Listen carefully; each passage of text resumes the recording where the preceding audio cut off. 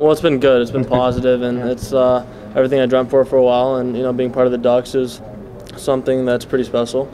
And I'm excited to see what I can do and hopefully crack the lineup eventually in the next few years.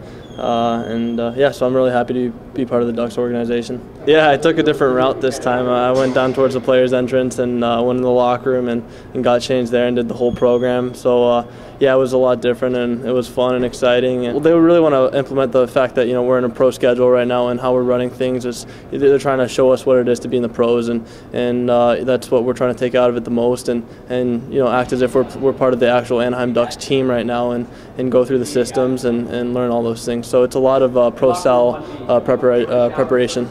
I mean, I met Hampus at the draft, and I know John Gibson from playing with him, and Emerson Edom, local guy. So I know a few guys, and it's pretty cool seeing them here and getting to skate with them and talking to them a little bit more closely. So yeah, it's fun, and it's pretty special to be part of that and getting to talk to those guys.